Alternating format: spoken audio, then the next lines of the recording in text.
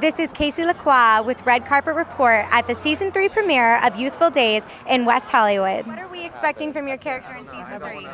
I mean, I don't want to tell you too much, but give us a little spoiler. I'm very mysterious. So, you know what, I think at first you're really not going to know what to think about me, but as it goes along, I think you'll form your opinion, whether it's good or bad.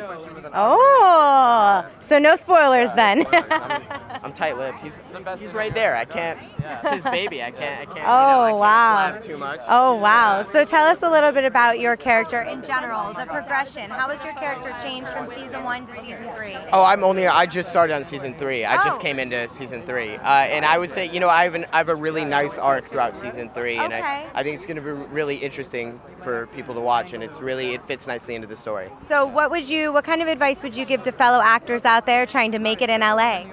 You know what? Just keep going and work hard. And I think there's something to be said for actually working on the acting part of acting. And it's not all about networking and who you know. It's actually about talent. And it really still is. And I still believe that if you're talented enough and you push hard enough, things will start to happen. Okay. What are some acting studios in the area that you recommend to our watchers? I went to Playhouse West out in North Hollywood.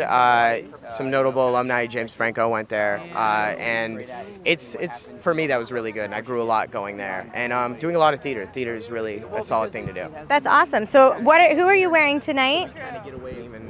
You don't know? Well, you look wonderful. You look absolutely wonderful. My mom helped me pick it out. Oh. Thanks, Mom Lipnicki. Mama Lipnicki. Rhonda Lipnicki. Thank you. Well, it was nice to meet you. And good luck in Season 3.